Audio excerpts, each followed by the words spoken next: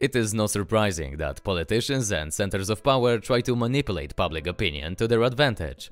Therefore, today we are going to look at 10 common manipulation techniques, having in mind that knowing them makes it easier to defend against them. And even if you've already heard about them somewhere, I strongly encourage you to watch till the end, as there will be a rather important bonus point at number 11.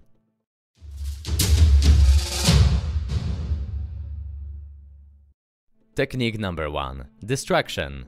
The key element of social control is a constant distraction from important issues and changes made by the political elite, by giving the public opinion less relevant information, especially those that arouse strong emotions. They should also offer the opportunity for some small, easy involvement that will give the participant the impression of doing something important, at the same time distracting him from issues with a greater impact on society. Public opinion needs to be very busy so that people have no time to think. This is a very efficient method because instead of censorship and hiding the truth, it is easier to let it be overshadowed by irrelevant issues. Technique number 2. Create a problem and propose a solution.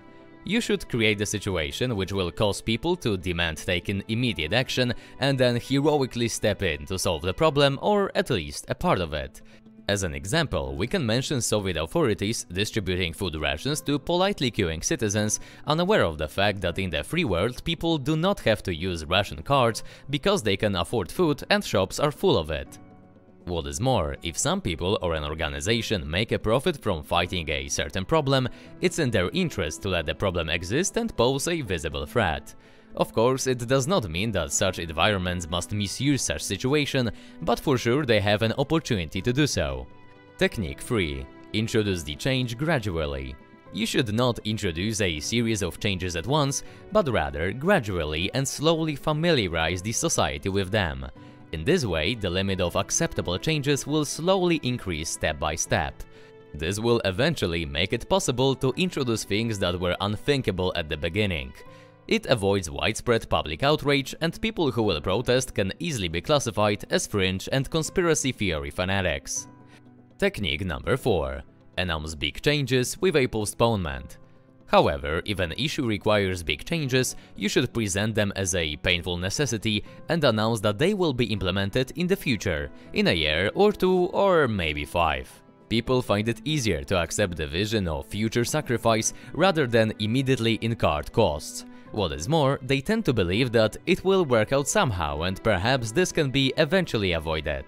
This strategy gives more time to get used to the awareness of change and accept it. Technique number 5. Talk to people as if they were children. Much of the advertising and communication aimed at the public uses the language and reasoning used when speaking to children. Condescending, simplistic, or even infantile. Telling people that the world is simple as the world of a child. This gives people the false impression that they fully understand what's going on, which gives them the justification to take your side completely. Unfortunately, people would prefer to hear, for example, that we are good and they are bad, than the less explicit but often closer to the truth claim, it depends. Technique number 6. Focus on emotions. Whether we like it or not, we are all more or less susceptible to emotions, under the influence of which it is simply more difficult to make a reliable assessment of anything. Therefore, it is no wonder that appealing to these emotions is one of the most common methods of influencing people, especially when one doesn't want people to think too carefully about a given topic. What's more, using emotionally charged language allows you to subconsciously instill desires or anxieties in people. In this way, certain behaviors can be triggered in such a way that we may not even realize that their source comes from outside. Technique number 7. Keep people ignorant. In order to control society, people must not understand the methods of such control.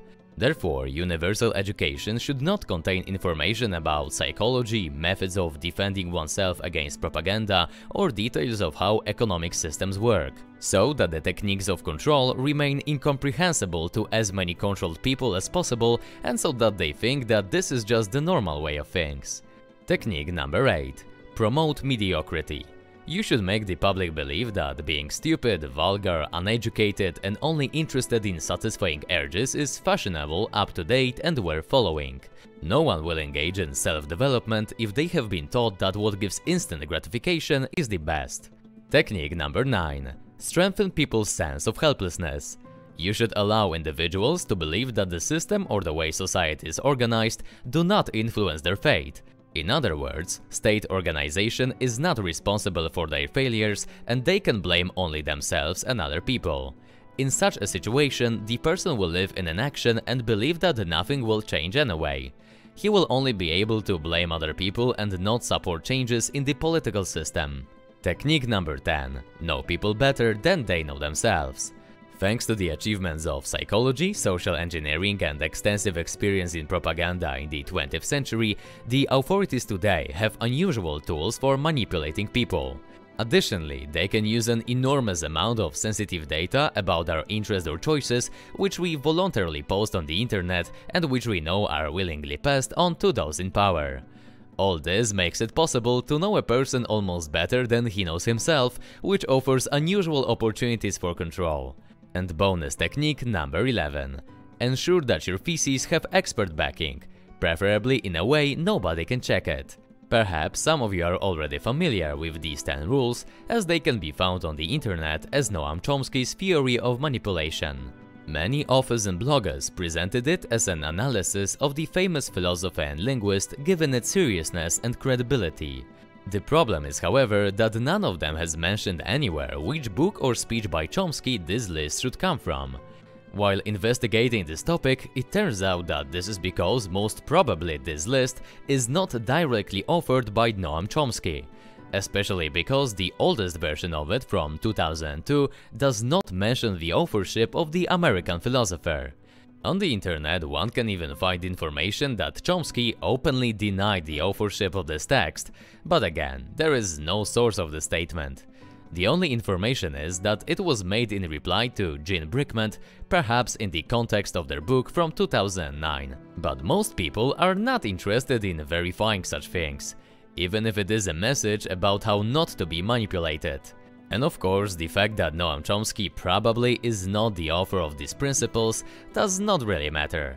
It is still an informative list of techniques that are worth paying attention to and which can be observed in political discourse. And it is worth remembering because, as we have said, the first step to being resistant to manipulation is to know how these manipulations work. We appreciate you guys spending time with us here, so please go ahead and watch our other videos. Oh, and ring that notification bell so you're the first one to get the new ones.